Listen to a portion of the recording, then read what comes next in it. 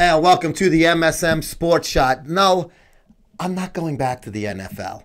It's still fuck the NFL. This is the MSM football helmet, okay? Nobody on this team takes a fucking knee, or else they'll be cut on the spot.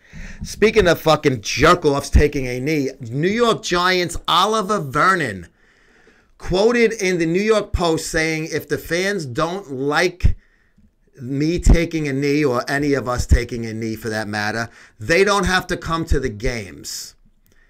Well, they've been listening to you, Oliver, even before you said that, because if you have not noticed, anytime you see highlights from a game, and I don't watch, so I ask people that do, that still haven't fucking boycotted, and I'm pissed at some of those people because they're friends of mine, and I'm like, what the fuck is wrong with you? Now, you have these fucking guys taking a knee, and people have had enough. So the ratings are down, attendance is down, announced attendance isn't down because tickets sold is what they announce. But just human eye attendance is way down. Okay, so Oliver Vernon, if you want to tell the fans, and Boomer Esiason, God bless him, he tore Vernon a fucking ass over that.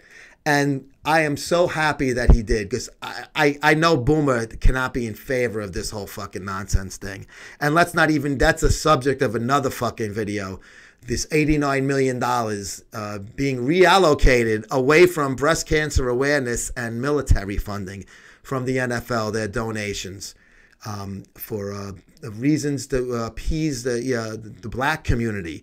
So I have to put that in its own special fucking episode. But Oliver Vernon is telling the fans to stay away. So I say, listen to him. He knows what he's talking about. He's a real smart man. Stay away. Don't watch. Don't buy. Don't go. Fuck the NFL. Plain and simple.